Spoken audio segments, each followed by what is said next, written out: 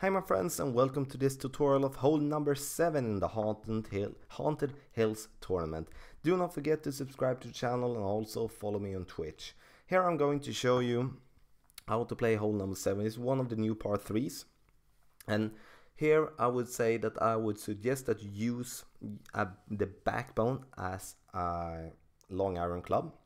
The reason for that is that if you use the Goliath, as you can see, you will be within clubs. So if I would be having some more tailwind, I would be having a hard time to adjust because it would just switch between the hammerhead and also the Goliath. So do have in mind that you're using the backbone or another low level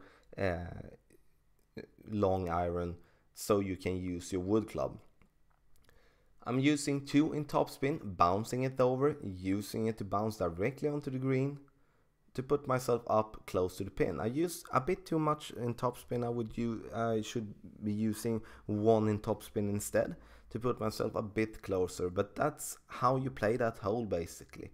If you have, like you can see here now, my opponent do have a guardian, which means that he could easily go directly onto the green, and that would be the adjustment that I would use in this case. With that amount of wind and that club, then I would go directly onto the green, to not risk to put the ball into the water or miss it to the left or to the right. So I would go directly onto the green in this case. But again, the normal adjustment will be to bounce it before the water and try to get it to roll into the hole.